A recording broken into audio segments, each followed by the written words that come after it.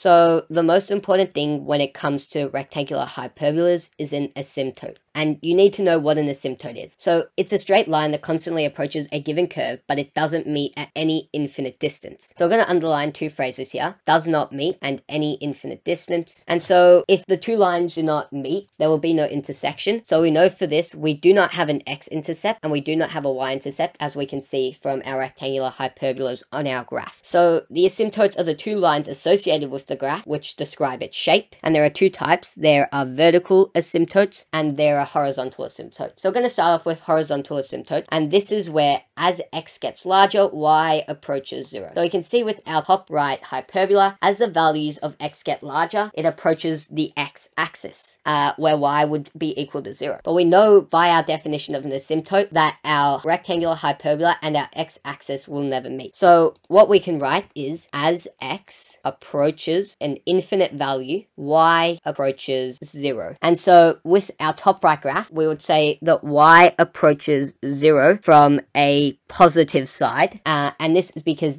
it's where the values of x are positive. However, if we were talking about our hyperbola in the bottom left corner, we would say it's as x approaches infinity and y approaches 0 from a negative side because the values of x are negative. So our next type of asymptotes are vertical asymptotes. This is where x approaches 0 from either direction and the magnitude of y becomes very large. So we can see with both of our hyperbolas, we'll look at the one in the bottom left. When x starts to approach 0 along the y-axis, y starts to approach infinity. So we can write as x approaches 0. For our top right, it would be from a positive side. So we'll write that.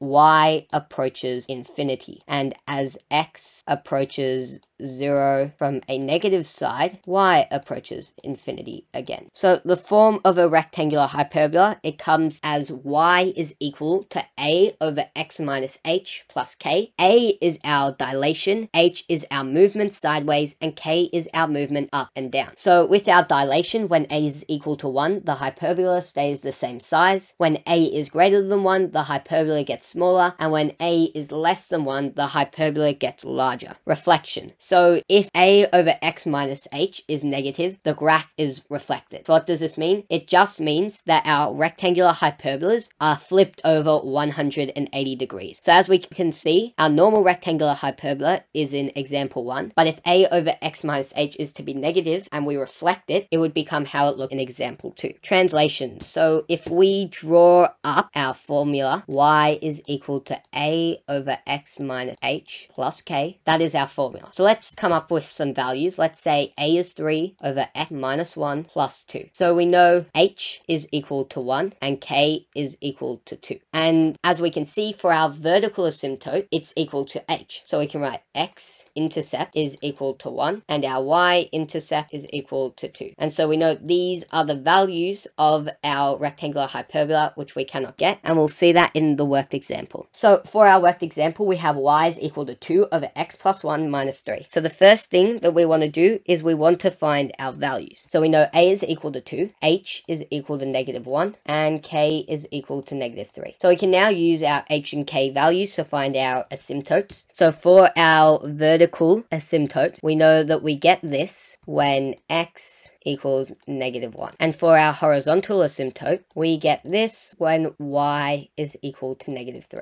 Okay, so now we're going to solve for our x and y intercepts. So we're going to take our equation. We'll start off with the y-intercept. This is where x is equal to 0. So y is equal to 2 over 1 plus minus 3. Therefore, it's equal to 2 minus 3. And our y-int is equal to negative 1. To solve for our x-intercept, y is equal to 0. So we have 0 is equal to 2 over x plus 1 minus 3. And now we're going to add 3 to both sides. So we can say 3 is equal to 2 over x plus 1. And now we times both sides by x plus 1. So 3x plus 3 is equal to 2. And we can minus 3 from both sides. So 3x is equal to negative 1. And if we divide both sides by 3, we get our x-int is equal to negative 1 over 3. So now we're going to move on to our graph and sketching our hyperbolas. So we need to put in in our asymptotes. So for our vertical asymptote, it's when x is equal to -1. So we know our curves cannot touch the value of x at -1. So we draw a line and our hyperbolas cannot touch that line. And for our horizon asymptote, it's when y is equal to -3. And so our hyperbolas cannot touch -3. And so now we're going to put our points on the graph. So our intercepts, we have y is -1 and x is -1/3. And now we can just create our curve. And that's our first rectangular hyperbola, and our second one should just mirror it.